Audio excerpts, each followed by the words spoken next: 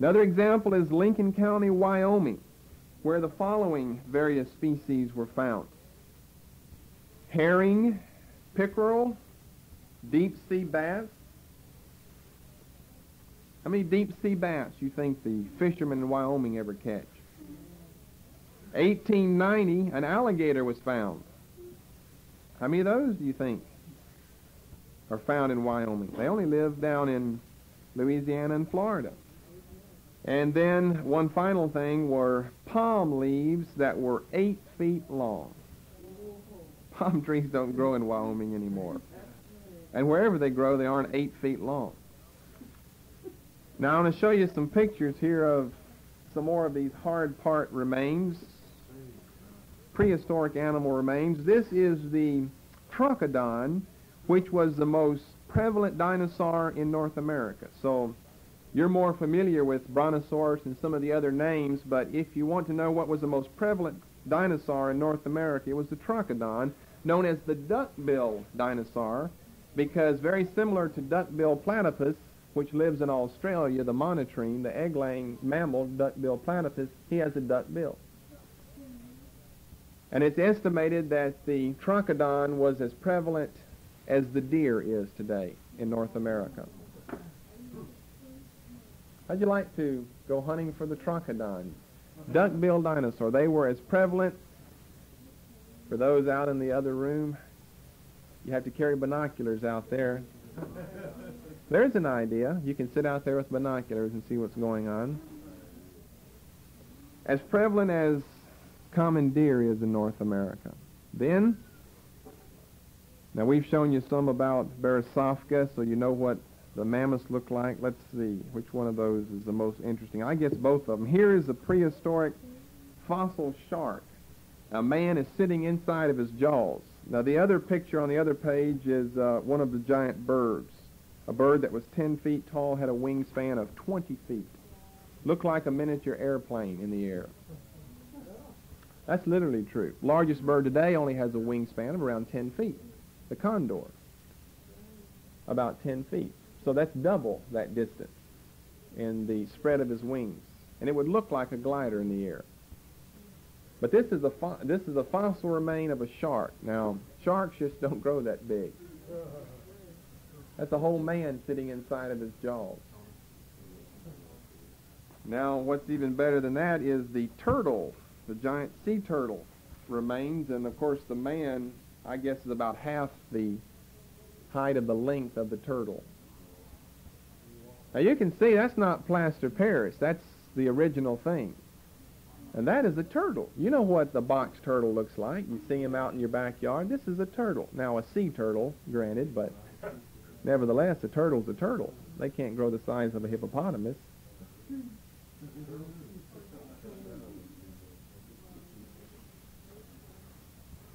Now, I don't know what the other creatures, one of those crosses between a shark and an eel, or a shark and a snake that was a ferocious type dinosaur in the sea. There are a lot of other pictures here, but we've already looked at a lot of those in the past. So those are some hard part remains of these tremendous creatures that lived at one time. Remember, the fossils that we found represent not only most of our modern species, but many, many extinct species that, of course, are no longer with us. And the fossils that represent extinct species, especially those that have become extinct, say, over 1,000 years ago and all the time prior to that, generally represent, most of the time, represent animals or plants that are just tremendous in size in comparison to any of these small remains of that particular family or species that we have today. Not the particular family, but maybe the species of that. Take, for instance, just that palm tree. We're talking about fruit that is of an unreal size. We're talking about apples that would maybe grow the size of a small pumpkin or a watermelon, because everything was larger there. The conditions were better. And you see, growth has been stunted since then. Growth in animals has been stunted.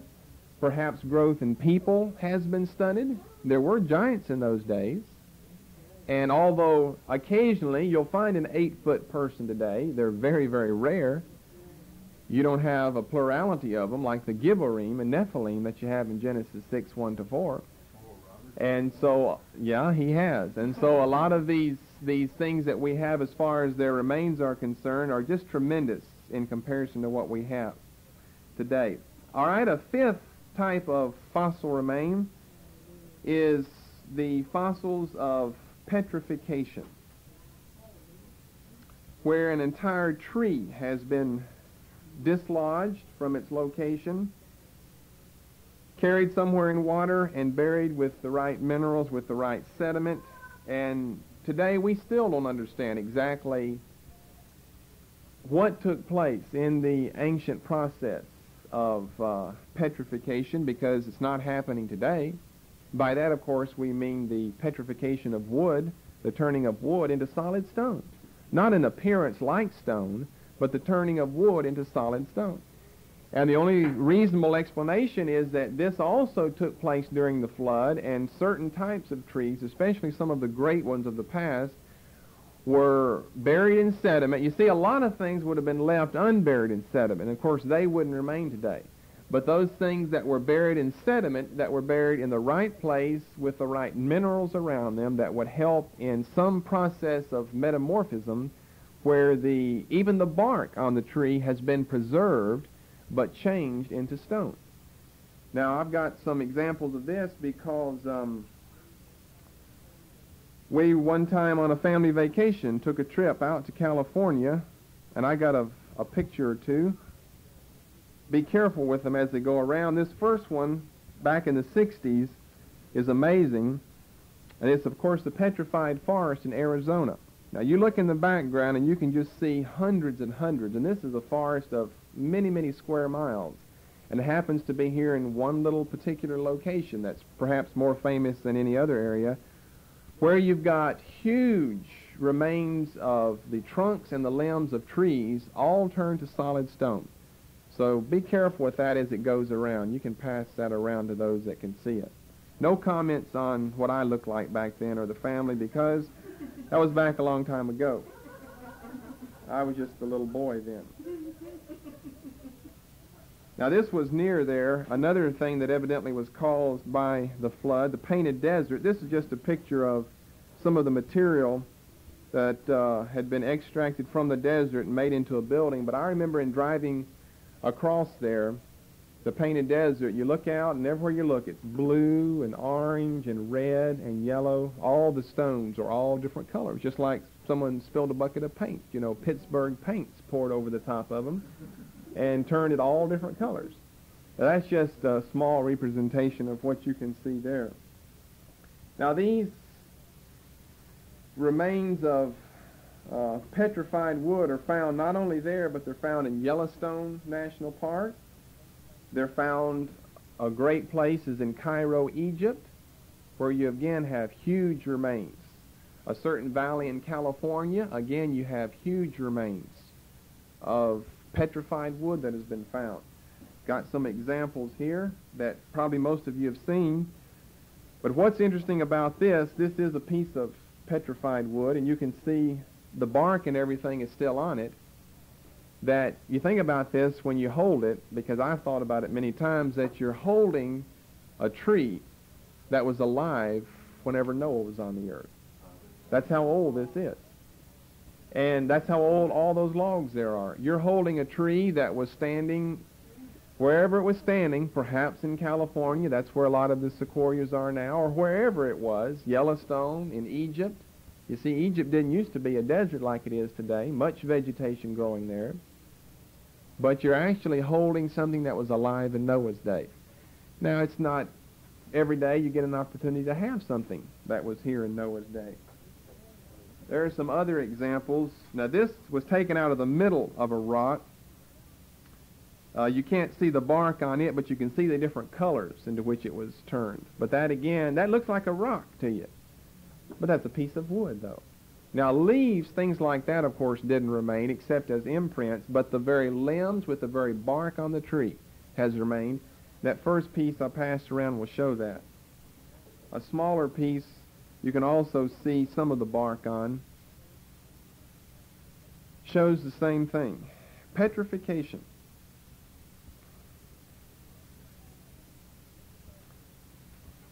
difficult to explain unless you're going to accept what the Bible has said about the flood, and it did have the ability to uproot these trees and bury them in just the right place so that we'd still have them preserved today. Now, we'll say more about petrified wood when we get at a later point.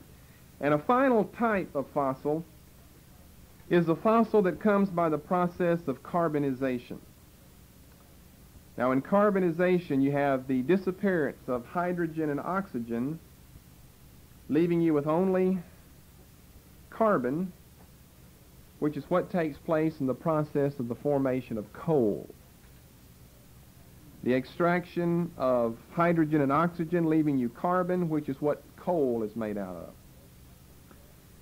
Now, there's an estimated 7 trillion tons, much of which has never been discovered or never tapped yet, 7 trillion tons of coal buried in the earth, found everywhere, even as far away as Antarctica. Petrified wood as well as coal. Vast amounts of petrified wood and coal have been found in Antarctica.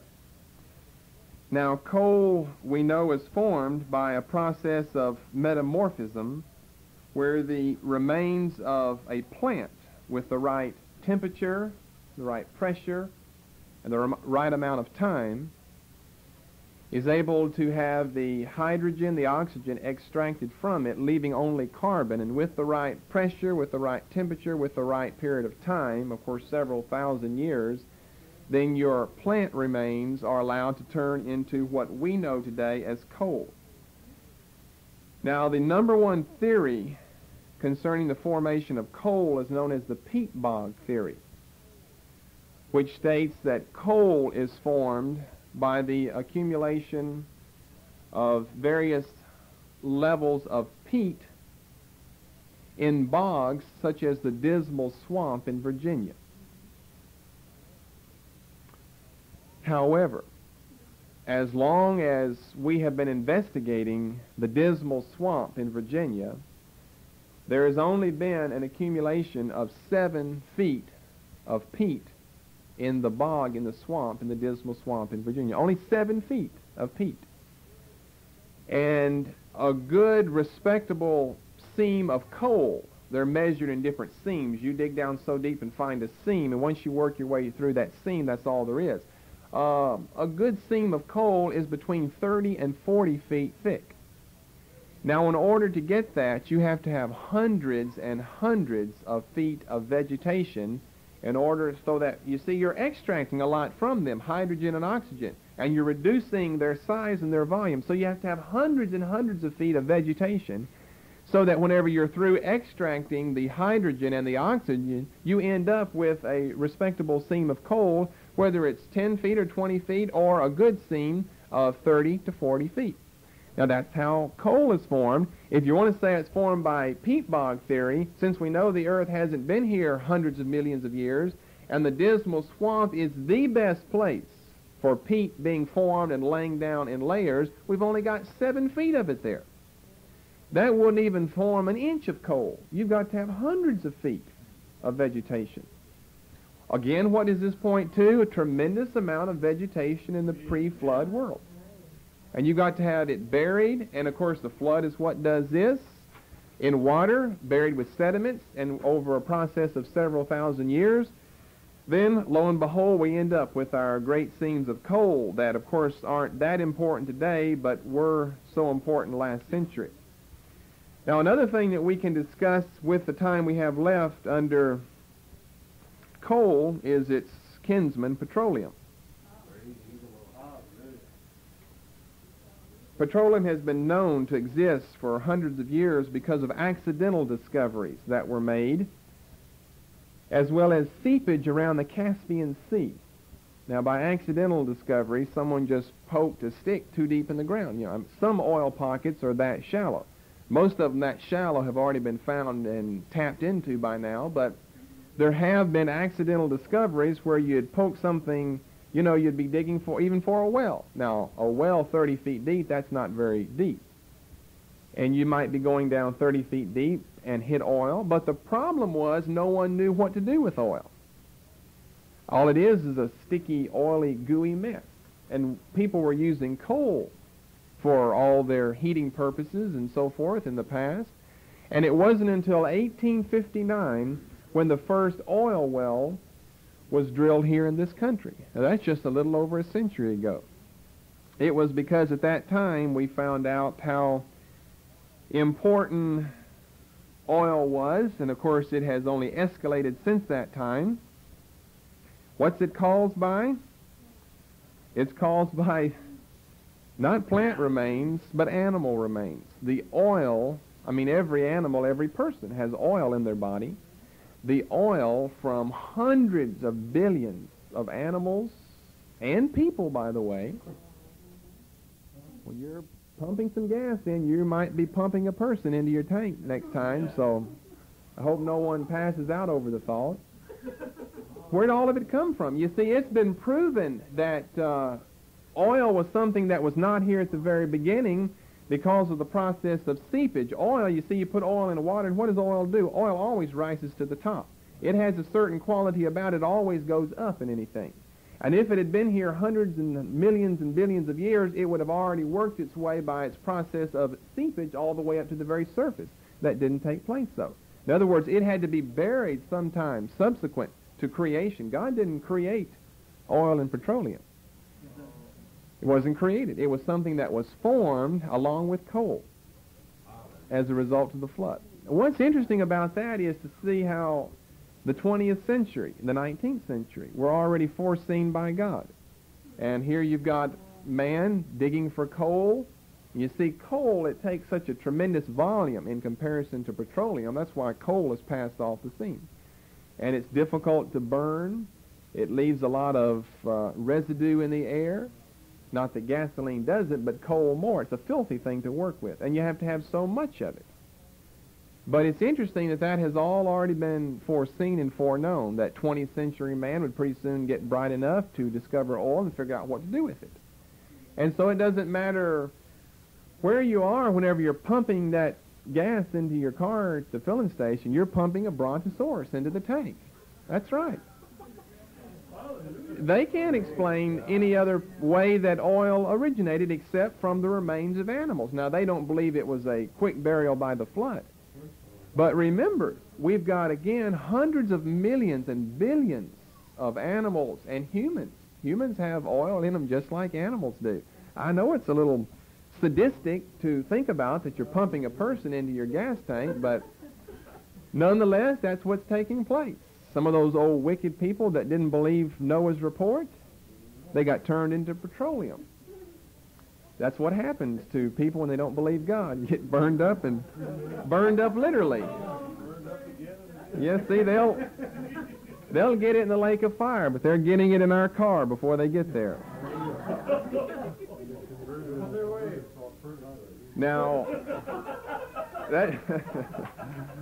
that doesn't take into consideration all of the huge dinosaurs. You get a lot of oil from Brontosaurus.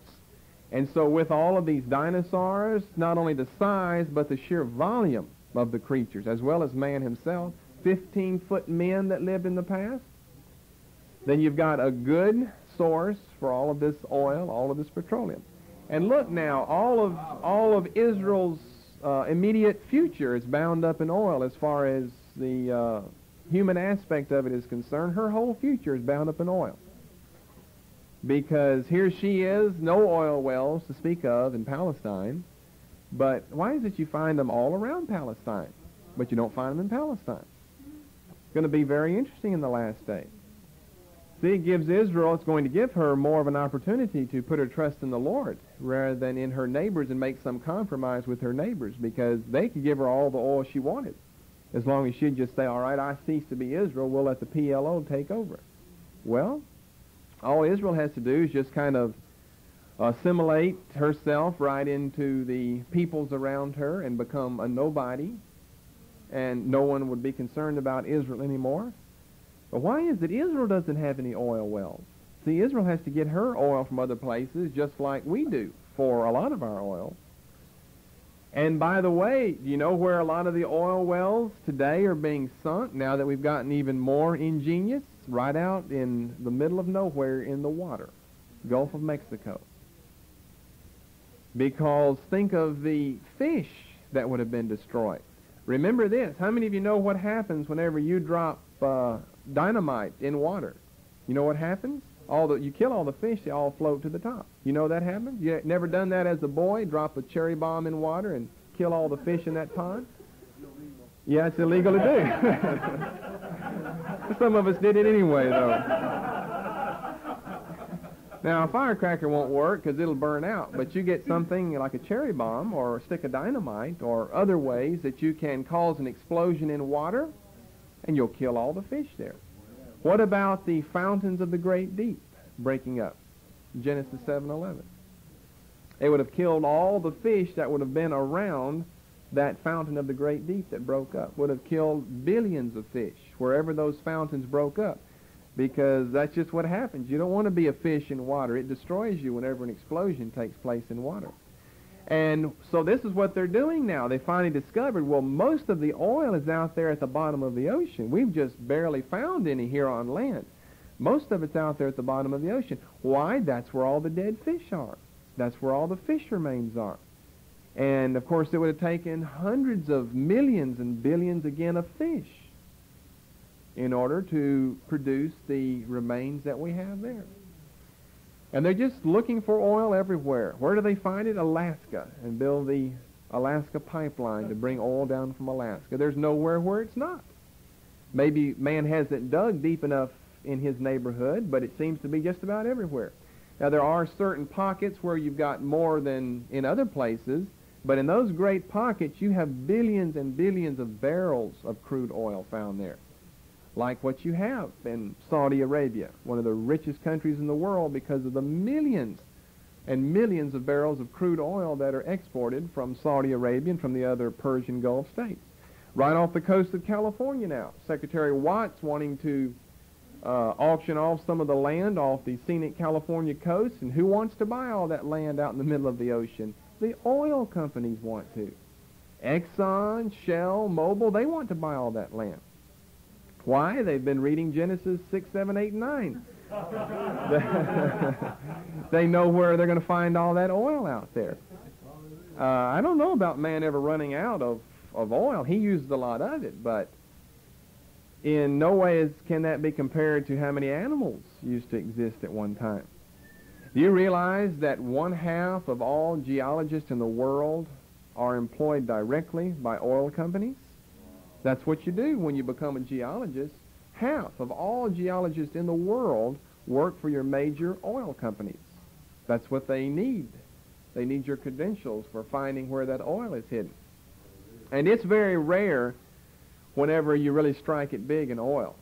You see, back in the last century, when we had all of these pockets that were rather shallow and that were rather close to the surface of the earth, it was no small thing whenever an individual struck oil in Oklahoma or Kansas or something like that, and you've got that tremendous pressure that's built up there because it's locked there under pressure, which is what causes it to turn, by the way, into petroleum as we know it, and you've just got an explosion there.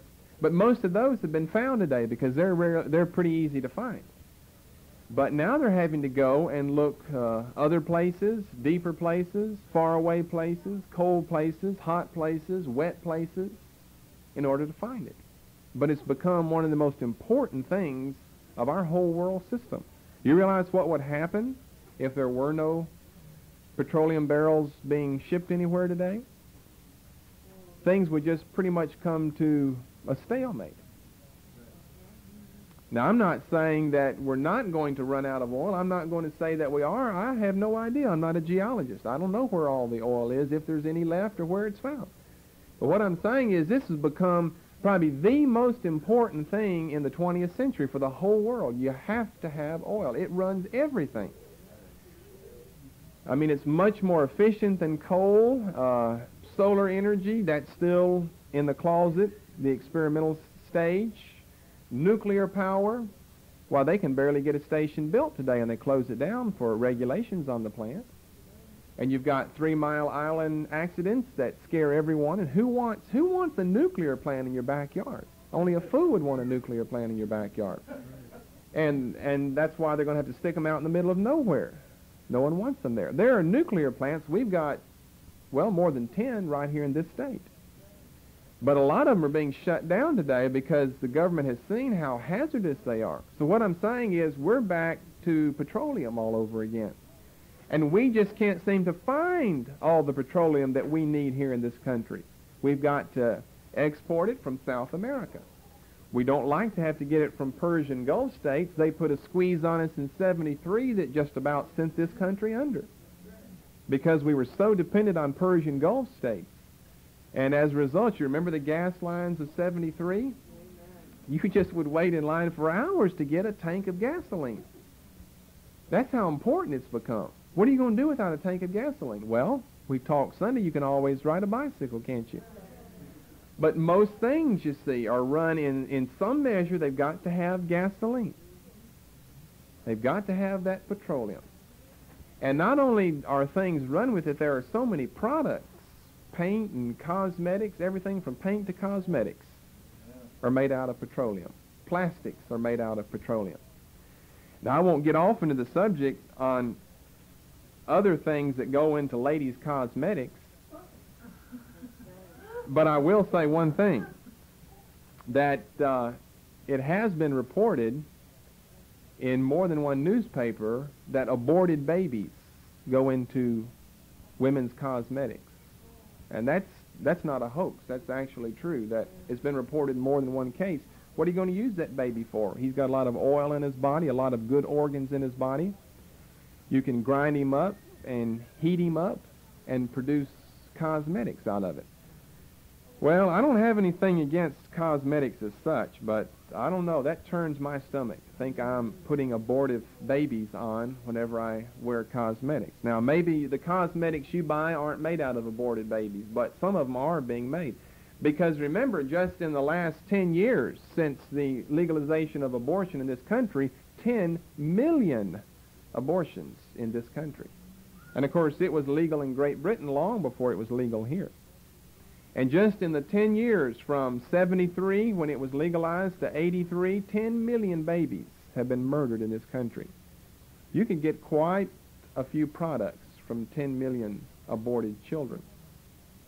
That's tragic to think of. You don't think God's going to judge this country for murdering its children and turning them into cosmetics? There's never been a country more pagan than this country. Murder your own population and turn them into cosmetics. That's horrifying to think of. That is heinous to think of. This country is worse than Sodom and Gomorrah.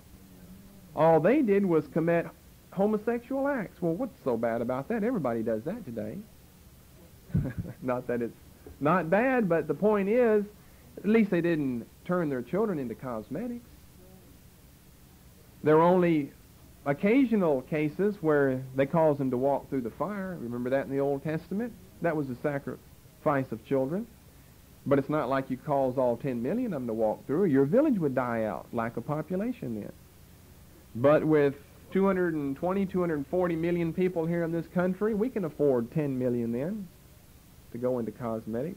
No telling what else is being done. You see, there are just a whole lot of things being done by our government, being done by these huge super corporations. Of course, one of the largest corporations in the world is one of the oil companies. You know which one it is? Exxon. One of the largest corporations in the world is Exxon. And Exxon does just about everything. They not only give you gas for your car, they are into research for just about everything. And so are most of these huge major world corporations that we have, and these huge major banks like Citibank and Chase Manhattan. They invest in all types of different and strange things. I'll tell you what, it's a sign of the times that we're in. It really is. Where we see our government doing, really strange things. Not only did Hitler in Nazi Germany do these things, remember all the experiments he performed on people?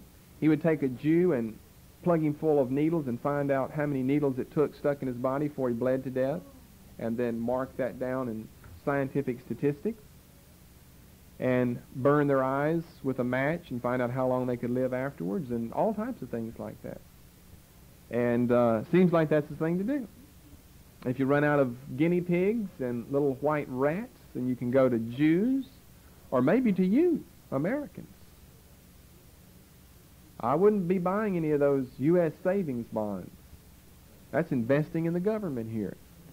Investing in all, I don't care what type of return you get for U.S. savings bonds. I wouldn't be investing in those because no telling what the government's doing with that money that you invest in them. Well, let me give you another example concerning petroleum and how it has been formed in other ways today, which merely points to the validity of what we're saying concerning its formation by the flood. There was a recent experiment, again I think back in the early 70s, where this was a Bureau of the United States government experimenting on how to make petroleum, and they found out one way to make it. They heated cow manure to 716 degrees Fahrenheit under around 2,000 to 5,000 pounds of pressure per square inch for only 20 minutes in the presence of steam and carbon monoxide. Now this is cow manure heated to 716 degrees Fahrenheit under 2,000 to 5,000 pounds per square inch of pressure for 20 minutes. I'm giving you the whole recipe if you want to make any yourself, with steam and the presence of carbon monoxide, and they produce 3 barrels of oil per ton of cow manure. 3 barrels of oil per ton of cow manure. Now, of course, that particular part of the cow, what he puts off from himself is rather fertile, but it's not as oily and as fertile as the whole cow himself. So what I'm saying is if they could have gotten 3 barrels of oil from only a ton, now a ton is just a couple of thousand pounds, a ton is not very much. If they could have gotten 3 barrels of oil from 1 ton of cow manure, then how many barrels of oil could you have gotten from all the animals, take away the plants, that weighed at least half of what the planet Earth weighs? Then how many barrels of oil do you think could be produced? Not billions. We're up into the trillions of barrels of crude oil that are still out there to be discovered. God had all of this already foreseen, that old wicked man was going to get to the place he was so busy doing things, so intelligent inventing things, so busy going places, that he was going to be looking for this new source of energy, 2 new sources, and sure enough he found them. First of all, he found coal, and he found out what to do with that. And secondly, he found petroleum, and he's found at least a few things to do with that. There's no end to what man in his lost, fallen, perverted mind will do. But he's already foreseen all this. None of this, remember, was provided in creation. It was all provided since the time of creation, all because of the flood. Well, I think we'll stop there for tonight. Went longer than we meant to, but we still have quite a few things to cover. Do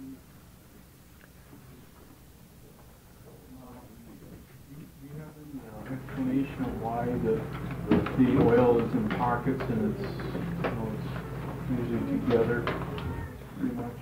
Okay. He's asking, why is the oil found in pockets? And generally it's found in a pocket together, where you've got several 100 million barrels, or whether you only have several thousand barrels. I forget what the figures are concerning how rare it is whenever you really strike something that gives you several 100 million barrels. But you drill many wildcat wells before you ever really strike it big. Well, the thing is that just like with coal, it takes the right temperature, it takes the right time, and more than anything else, it takes the right pressure in order to form this. And if you get oil just spread out all over the place, you're not going to have it confined in a small enough space to put pressure on it like you will if you find it in a pocket. And of course that's right. Oil is always found in pockets. And it's not found above that, it's not found beneath that, and it's not found outside the borders on the sides of the pocket. It's only found in that one pocket, even if there are hundreds of millions of barrels there. But it has to be in some isolated location in order for pressure to be put on the remains of those animals, all of which were buried in that particular place, so that petroleum could be the final product. You see, the flood would have just carried plants and animals just at random, different places. But there's so many of them, you couldn't help but end up with, several million dinosaurs that got buried in one place together, or several million palm trees that got buried in one place together. So it was at random where these things were taken. But when you got enough of the plants together, maybe you only got, a few plants in one place, well, no coal is going to be produced then. And if you've got just one dinosaur in one place, then no oil. Practically none. I mean, if it produced a can of oil, no one's ever going to find a can or a cup of oil. You're going to have a lot of animals or plants there. And when they happen to get in the right area, then you end up with your coal and with your petroleum. Any other questions on the whole subject? You've probably never thought of that whenever you're pumping gas into your car. Where did that gas come from? What's gasoline made of? It's made of the remains of mammals, for the most part, because that's where we get our huge dinosaurs in the past, and from the trillions of human beings that were on the earth. So you remember that. I doubt any of you thought of that. You remember that whenever you put gas into your car. You're putting prehistoric, by that we mean back prior to when records were kept of how big people were and how fast animals could run. You're putting the remains of prehistoric men and prehistoric animals to work for you. Might as well put them to work for you. They don't do any good just laying out there all that, what they call black gold. Gold is one thing, but you have a lot of black gold and you'll be richer than gold, because you can't do anything with gold. All gold is, only reason gold is a precious metal is because it's rare. That's the only thing that makes a precious metal a precious one. If you only had 3 pieces of bark in the world, they would be very expensive because they'd be rare. But you've got bark, leaves, grass everywhere. It's not rare, so it's not expensive. But you can't do anything with gold, but black gold you can. Yes, you have a question?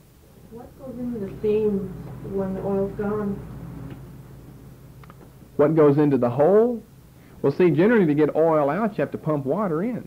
And you see, oil rises to the top. And you have to pump, you got to get pressure down there to get it to come out and to get it to all come out and then have something fill up there, then your whole well is going to collapse down. So you generally, to get oil out of the ground, you pump water in the ground. You pump it down one shaft and the oil comes up another one. It doesn't matter if you fill the whole pool full of water, water and oil can't mix. Oil always comes to the top, oil always separates itself. So you just fill that whole thing up with water, and then of course, rather than having a cavity now with 2 barrels of oil, you've got a cavity with 4 barrels, 2 of oil, 2 of water, and it can't hold that much. Something's got to come out then, and oil's what does. The top 20% of a cavity usually natural gas too? That's true. That's true. Natural gas is generally found in the same place. Again, what happens whenever you have an animal today die and you keep him protected from predators? He begins to put off an odor. And odor and a gas aren't much different from each other. All the remains of the same thing. But one you've got in the remains of a liquid, the other you have in the remains of gas.